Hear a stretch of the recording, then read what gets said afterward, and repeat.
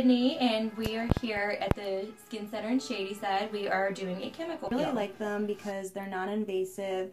It's quick in and out. You get a really nice face massage while they're doing it, and the results are awesome. Your face peels after a few days, and your skin looks clearer and better. I suffer from acne, and I'm also hoping it'll help prevent wrinkles too. Right now we're starting Sydney's peel. She's going to get a strong peel today. So Sydney, do you feel any pain? No, there's just like a little bit of tingling, but overall, totally manageable.